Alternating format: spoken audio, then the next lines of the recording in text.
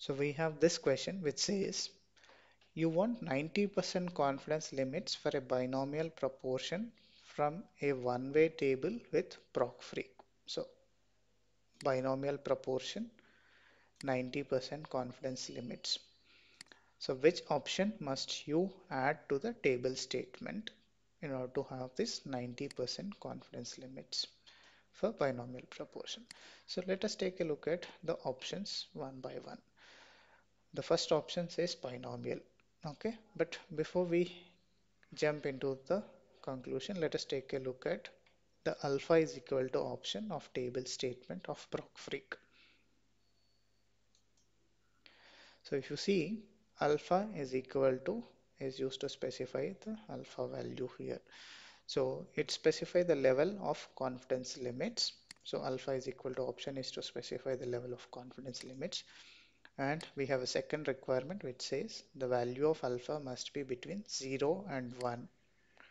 And it says how confidence limits will be calculated. A confidence level of alpha produces 100 multiplied by 1 minus alpha percentage confidence intervals.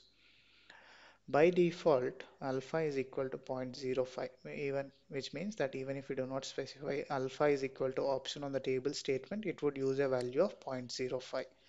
So it says if by default, if as the alpha value is 0.05, it produces 95% confidence limits.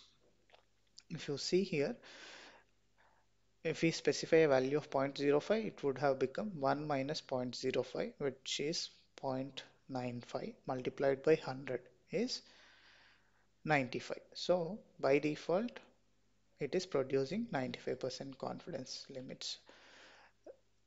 So we need 90% confidence interval. So this component has to become 0.9. For this to become 0.9, alpha has to be 0.01. So then this would give us 90% confidence limits.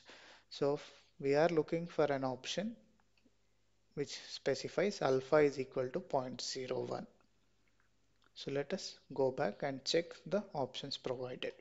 So on the first option, only the word binomial is being used to request the test of binomial proportion to be performed. And alpha is equal to is not specified. So if alpha is equal to option is not specified, we have seen from the documentation that it by default takes a value of 0.05 for alpha, which means it produces 95% confidence limits. But our requirement is to produce 90% confidence limits. So the default option of alpha is equal to 0.05 doesn't work. And then on the second option, an alpha value of 0.9 is used.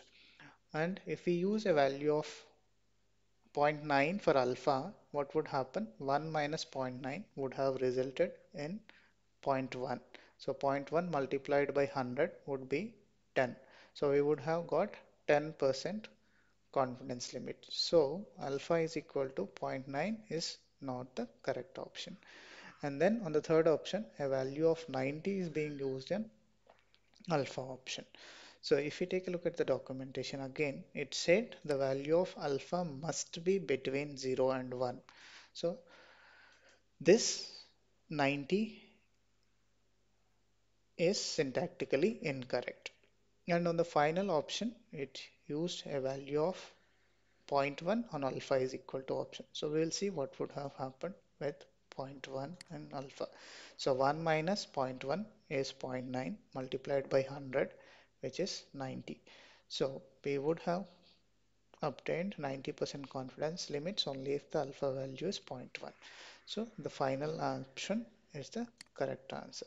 Let us check if this is actually the case. Yep. So our response was binomial, alpha is equal to 0.1, and it also says that the correct response is alpha is equal to 0.1.